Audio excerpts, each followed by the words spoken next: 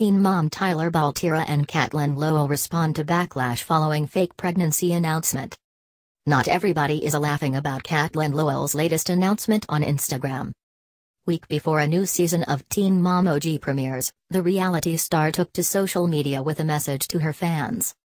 Proud to announce a new baby Baltierra at Tyler Baltierra, she shared to her 2.6 million followers with a photo of a cartoon character placed on a sonogram image.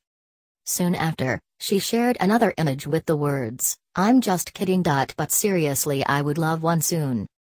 As it turns out, the MTV star started to receive backlash from some fans and followers that didn't find the fake pregnancy announcement funny.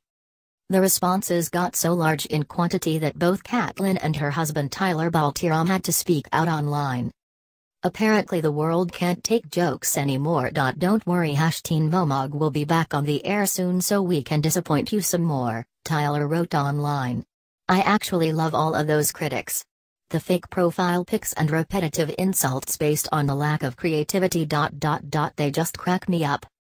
When somebody asked Tyler if he admits it was an insensitive joke, his response was, "Yes, I'm the lowest piece of insensitive, entitled, asshole and a sorry excuse of a human being, and I shouldn't be allowed to reproduce." Catelynn would later offer a cryptic tweet with the message, "Why don't you just go back to a real family?